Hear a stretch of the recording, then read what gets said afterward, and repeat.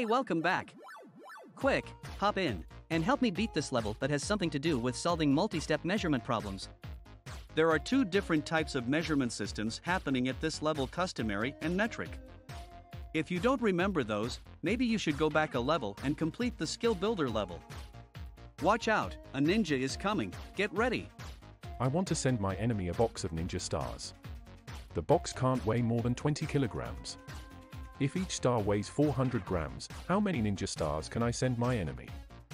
We have to first convert kilograms into grams, so we are working with the same units. Kilo means 1000 and there are 1000 grams in 1 kilogram, so we multiply the 20 kilograms times 1000, which equals 20,000 grams.